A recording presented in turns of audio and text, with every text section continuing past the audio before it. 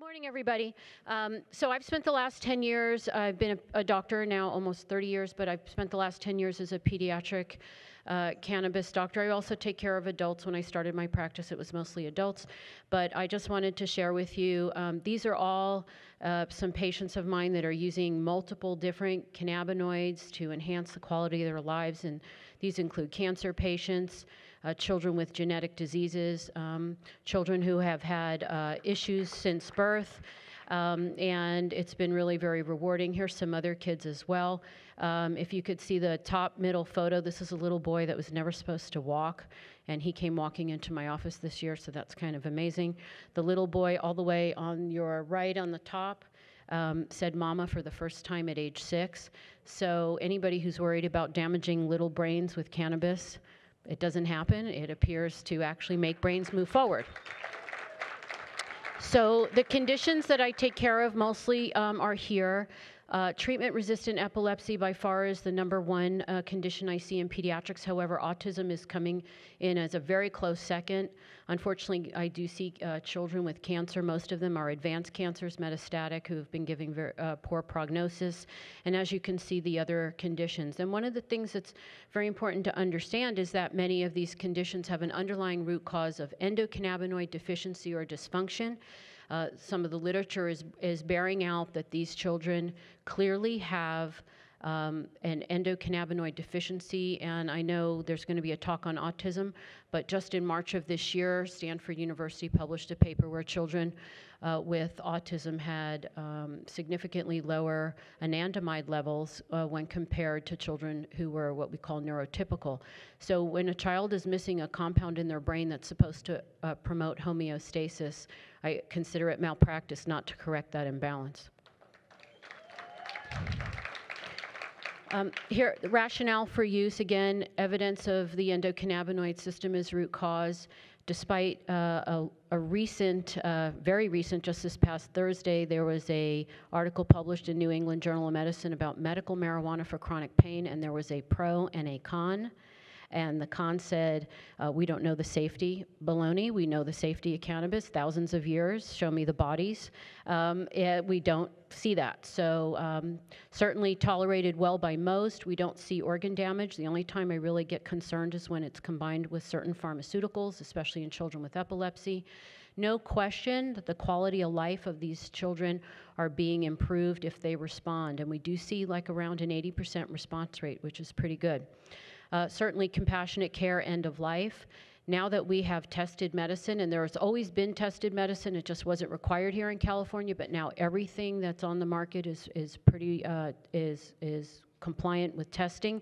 I don't have to worry anymore. I can get a batch result and I can see what is in the compounds that the families are using. And most importantly with cannabis medicine, it's not a one-size-fits-all. You can customize treatment. I will share with you, these are 2 children. The little boy on the bottom, these are siblings, by the way, and the mom sends me these nice little milestone updates. First day of 1st grade for Casey on top, and her brother started 3rd grade. These are both children with epilepsy and autism. They had terrible quality of life. They're both on different regimens, and both, as you can see, are in school, and they look pretty happy, doing really well. I had this really cool animation where when I clicked the button, the little circles came up, but I lost that when I converted this to a PDF. So what I'm using in terms of cannabinoids for patients is I am using everything that is circled. So I am using CBD extracts, THC extracts, the raw cannabinoids, THCA, CBDA. We're also using just newly available Delta-8 THC for some teenagers with anxiety. So all of these, and by the way, some other compounds are available. CBN, which I haven't really used very much. I haven't found very good success. Maybe other people have. THCV is now currently available in California. Access to all the different cannabinoids is extremely important. I have some patients on 5 different extracts a day, multiple times throughout the day. Some people take certain cannabinoids in the morning and some take at night, but without the ability to customize or to have these available, and you know, I often get asked to talk to families who are out of state. If they don't have access, sometimes we really can't get anywhere with the condition. So let's talk about CBD extracts. As Dr. Mashula mentioned this morning, of course, anticonvulsant, and that's been borne out in multiple studies now. We also know that CBD extracts can help with anxiety and aggression, and SIB is self-injurious behavior. Certainly analgesic. My own mother is using CBD for severe arthritis pain. It's been very successful for 3 years. She's been able to not take any other painkillers. Neuroprotection. Even in the patients that I take care of, like the children who may not respond with a great result with epilepsy, the parents still want to continue to give CBD to their children. Despite that it's not lowering seizures, they feel that it's protecting their child's brain, and they're seeing that their child isn't losing memory every time that they have a seizure. We also know CBD to be anti-cancer and in general decreases neuroexcitation. Interestingly, remember CBD is a stimulant in low doses, and it's more sedating in higher doses. And of course this varies, a lot of individual variation, but I have found in the autistic population that sometimes the lower doses actually aggravate behavior, and as we go higher in dose, we can actually get an opposite effect, which is a more calming effect. Sometimes that turns people off. They may try CBD for their child, and usually in a very low dose, they see their child escalate behavior, and then they're terrified to use CBD anymore. But remember, these compounds are biphasic, so we're going to see an opposite effect. I like to divide the CBD into two types of compound, or kind of categories: high ratio CBD to THC and lower ratio CBD to THC. And as you can see, I've listed some ratios. Those are not the only ratios that we use, but that is just an example. And the reason I do this is because I find that people often say, oh, okay, I got some CBD. Well, is it CBD with a 1-to-1 or CBD like a 27-to-1? Because if it's, they're going to give you different effects, and you cannot compare the two of them. And if you don't know what you're doing and you buy a 1-to-1 ratio and you go home and you dose it by CBD and you get stoned, you're going to be a little bit turned off to that if you're not looking for that effect. So I do like to categorize, and at least, again, reading labels so that you understand what is in the product that you're using. In children, I've listed the 5 most common terpenes that seem to be helpful for both seizures and for autism: linalool, pinene, limonene, beta-caryophyllene, and myrcene. So raw cannabinoids have been available now for a number of years in California. I find that both of them are anticonvulsant. In my clinical experience, anti-inflammatory, and also in pediatric patients, this list of improvements that we're seeing, which is decreased anxiety, improved focus, better speech, less stimming in those children that have autism, better sleep, better appetite, less aggression. This is a picture of Catherine. Catherine came to me many years ago. She's one of my first pediatric patients, and when I gave her CBD, because that's what was available at the time. We had THC and we had CBD extracts. She did terribly. She didn't even last 2 weeks on CBD oil. Her seizures were escalated. She was on 3 medications. We thought maybe there's a drug interaction that we weren't accounting for, but her family was completely turned off to it, and they were not willing to even go and move any further with it. And about a year later, I noticed her name on my schedule, and when they came in, the mom said, you know, we tried 2 more pharmaceuticals and we were not getting anywhere.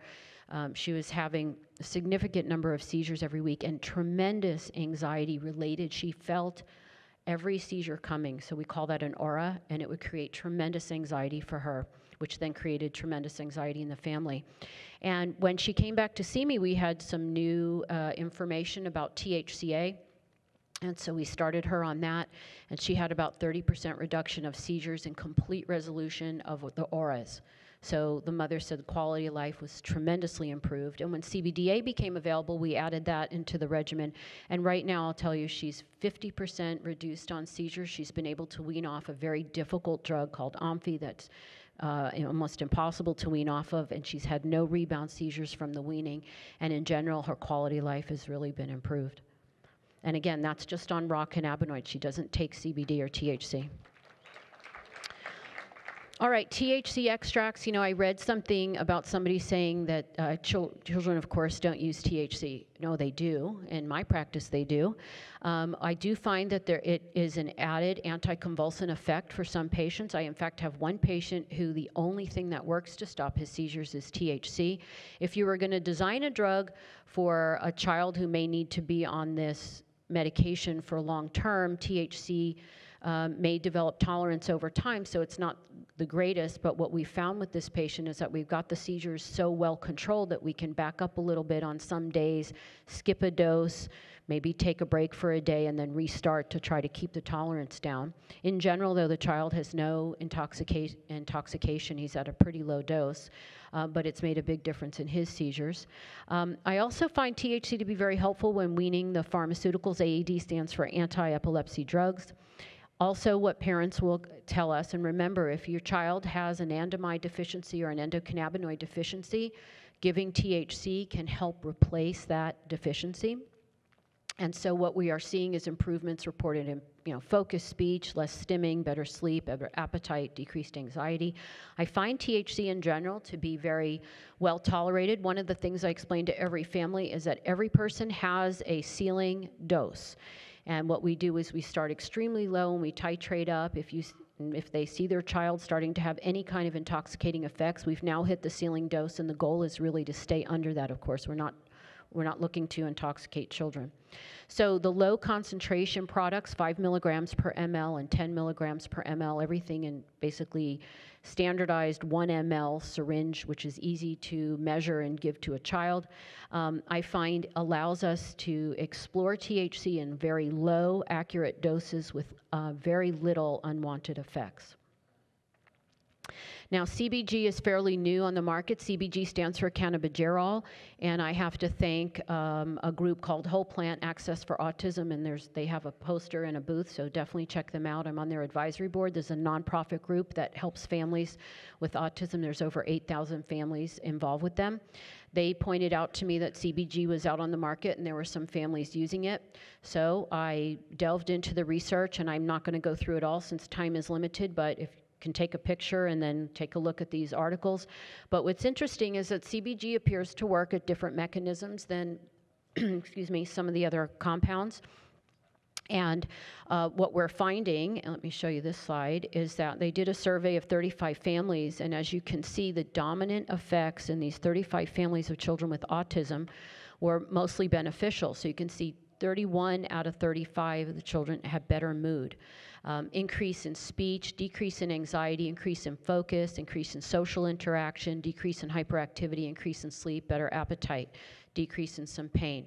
That's kind of amazing that when you look at the top half of this graph, you can see that the dominant effects in this particular group of patients is quite beneficial. And what we're finding with CBG is it is an antidepressant, anti-anxiety, definitely changes mood, also works as an analgesic and anti-inflammatory. So I have started using this in patients. Many of the patients are combining it with other cannabinoids, and again, I mentioned this yesterday at a Q&A that I attended, and that combination cannabinoids seems to be very helpful for these children who have such devastating illness. In terms of dosing CBG, it appears to be fairly low dose, between 2 and 20 milligrams per day. It can be stimulating for some, so some of these patients were only doing it in the morning because if they take it in the evening, they will stay up all night, which is, of course, opposite of what we're interested in. And there is a report of a young adult that was shared through me through this Facebook group who had Tourette syndrome, and he decided to try low doses all the way up to about 100 milligrams, and he found that he had complete resolution of his tics between 25 and 40 milligram dose. So it's very interesting in that, in my experience with most patients with Tourette, you have to have a fair amount of THC, and he does supplement with THC, but in this way he might be able to use both so he doesn't have to take as much THC. And so I got through it, so I have plenty of time for questions.